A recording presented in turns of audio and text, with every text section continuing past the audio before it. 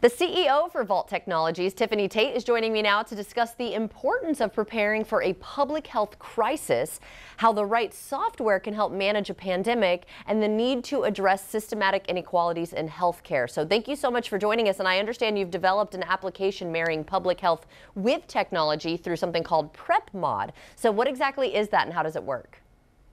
Thank you so much for having me. PrepMod is a tool that really revolutionized the way that we handle pandemics.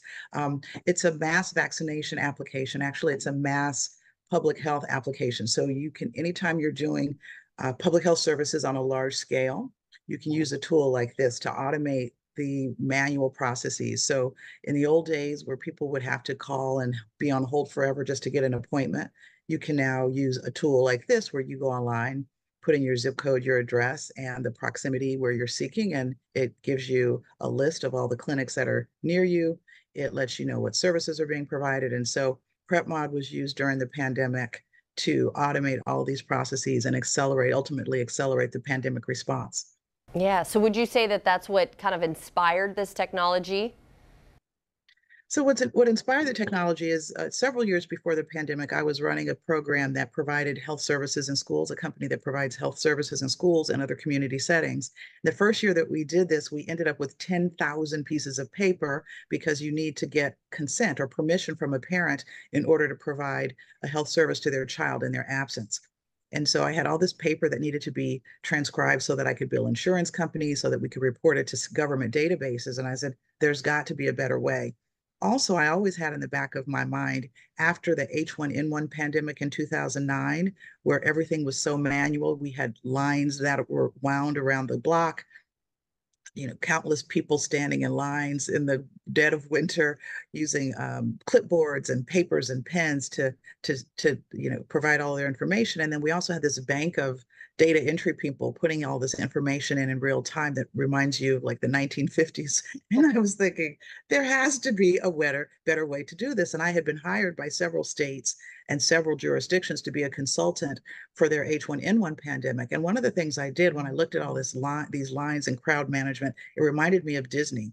And so I had my assistant track down the person who created the technology for the Disney Fast Pass to learn how to manage these people during that pandemic. But I said, we cannot have another pandemic where we're doing things like the 1950s. And so when I created PrepMod just as a solution for my own personal business, to be able to collect these consent forms in an electronic format, I also always was thinking about the next pandemic. And in healthcare and in public health, we don't say when there's another pandemic. If there's another pandemic, we always say when there is another pandemic, because another pandemic is coming and we need to be prepared. Yeah, better to be safe than sorry. So where can we go for more information on everything, Tiffany? So you can go to our website. It's vaulttechinc.com, and you can learn about an ecosystem that we've created. It's called the PM ecosystem, and it is comprised of a bunch of miniature programs that do very specific things in healthcare and public health.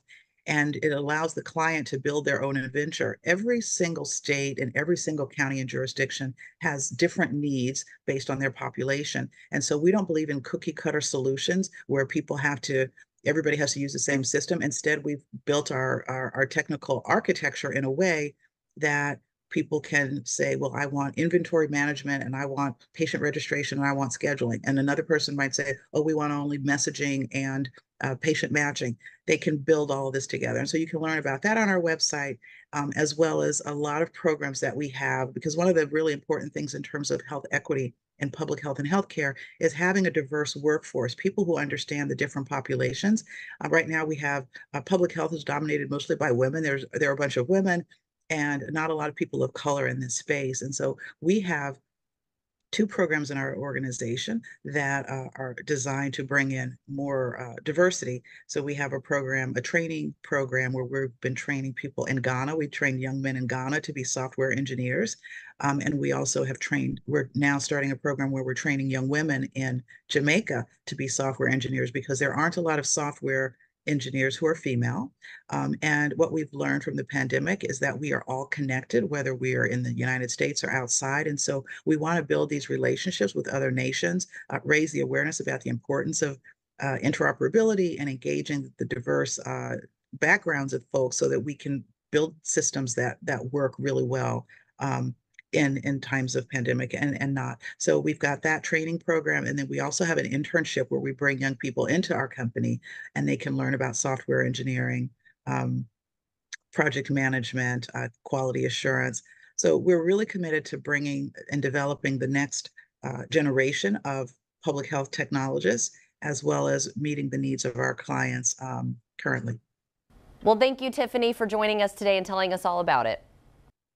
Thank you so much for having me, and I'd be happy to come back and talk about any other things you want to talk about related to healthcare, public health, and health equity.